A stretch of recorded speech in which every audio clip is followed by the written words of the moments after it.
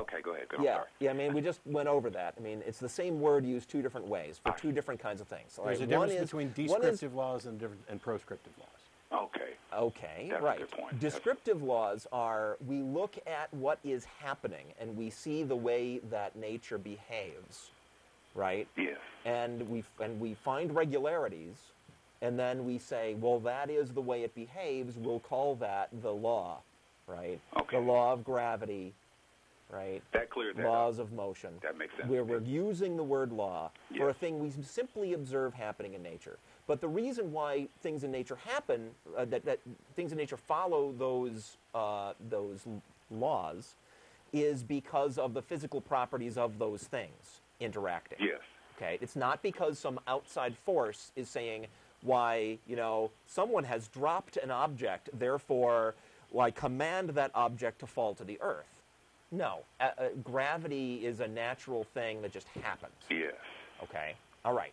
So the reason I brought up evolution was to get back to the question of origins. I mean, Matt's advice is probably the best thing to do is go look for Lawrence Krauss's lecture, which will explain this in more detail. But just for the moment, to make this a little easier for your mind to deal with, right? Okay.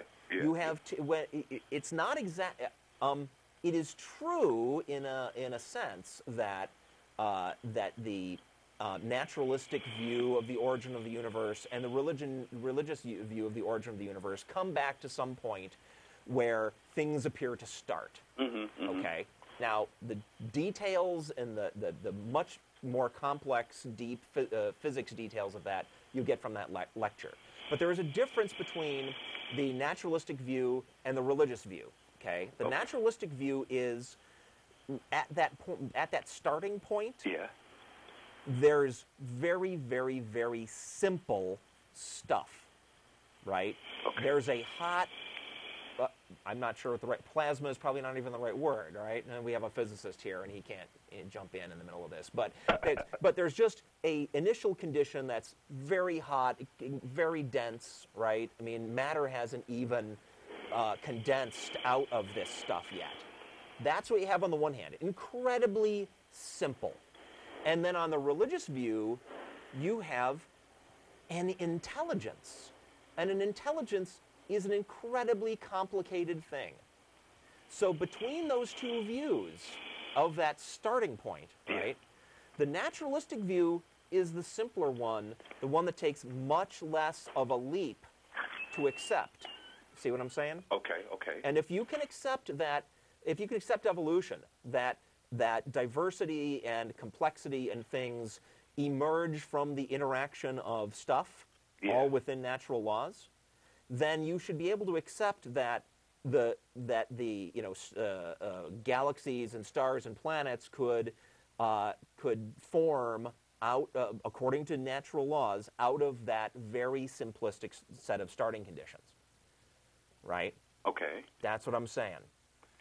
Look at the difference, that what religion is asking you to believe at that starting moment is something much less likely, right? Much more of a stretch. Something hugely more complex, an intelligence. An intelligence that has not only that, but it has the power to guide everything else that's happening. Right? Okay. That's what religion is asking you to believe. Yeah. And physics is just asking you to believe. I'm sort of having some problems right there. My biggest problem is what we're talking about.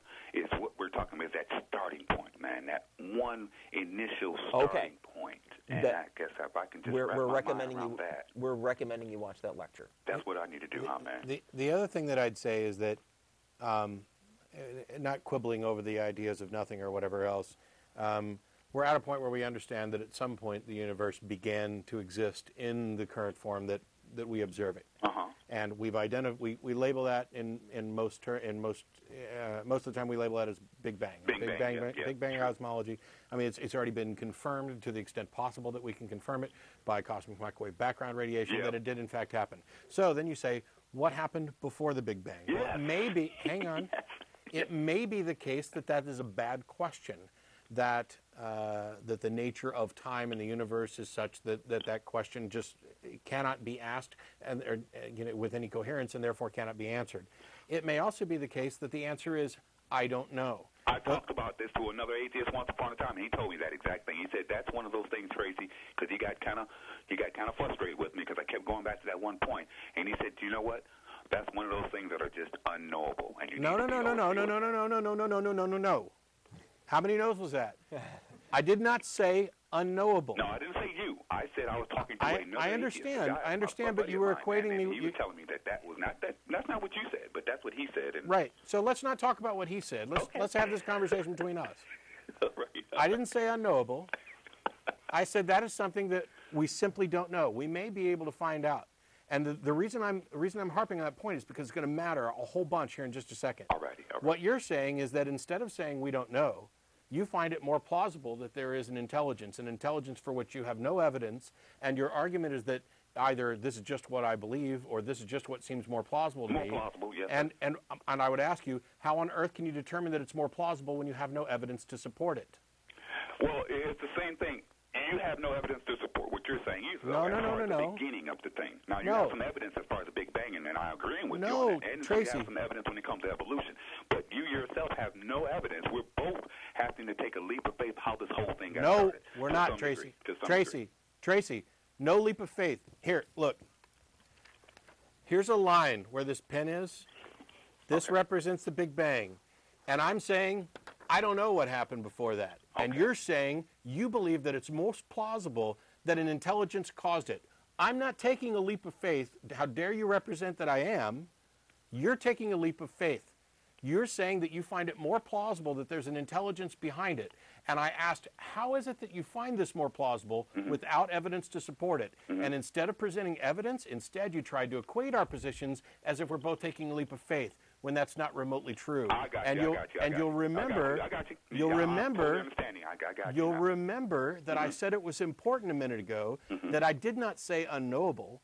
I said I don't know. And you're okay it is with not that for only now. It is not only important because and it's. You're okay with that for now. I'm not only okay with it. Okay. I'm overjoyed with it. All right.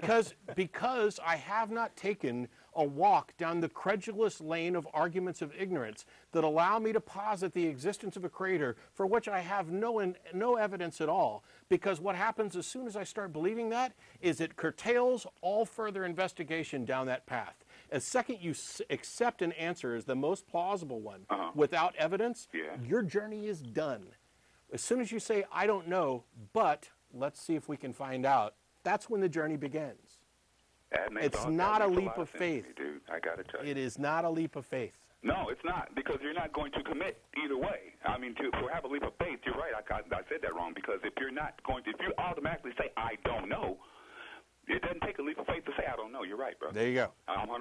Hey, man, listen, I appreciate you taking the time to talk to me, man. I really do. And I don't know how or why, but these things help me every now and then. I'll call you guys every now and then, man. And it's bizarre because, let me tell you, man, I probably shouldn't say this on the air, but I'm going to. I play at Threadgills every other Sunday, and I'm in a gospel band, believe it or not. I'm a bass player. And when I see you guys there, I just love the freedom of speech, because the same place that we can actually go in there and play some music about, the gospel, you can come in there and actually talk about how it's not really relevant to some people. And I just, God bless America, man. You know what I'm saying? Well, no, I don't know what you're saying. I know what you're saying, but I'm not with you.